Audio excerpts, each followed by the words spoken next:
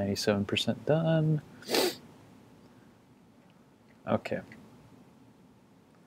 The Monte Carlo simulation has finished. Okay, so let's see what we got plotted here.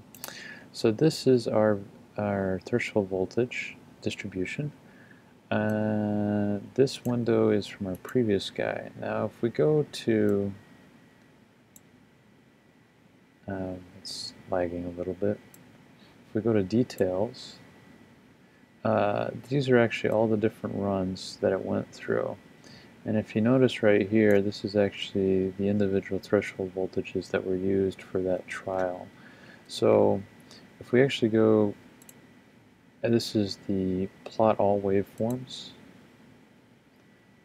Oops, I think I did this wrong. Yeah, I did that. Well, I plotted this guy over again. So if we right click and we go plot all, it's actually just going to plot this output for the individual trial. At least it's supposed to. Yeah, there it goes. Okay. Now to see multiple trials, you just, instead of replace, you say append, and then you can plot multiple trials. While it's doing that, okay. So to really see if the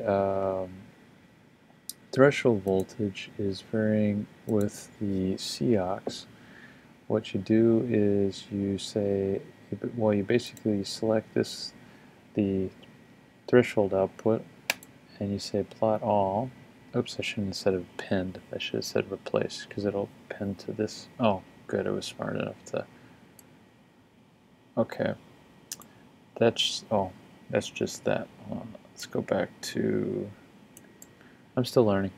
Go back to yield, and you go to this guy right here, and you go to histogram, and well, let's delete that guy. So let's add, and press OK. And now we get both our histograms. So we get our how our TX is changing and how our threshold voltage is changing. So let's make this window a little bit bigger. So they're pretty similar, though I'd have to go through a normalization to make sure they're correct. That's kind of a long video. I need to cut this down. Okay, let me stop this. So anyways, this is basically how you do basic Monte Carlo simulations.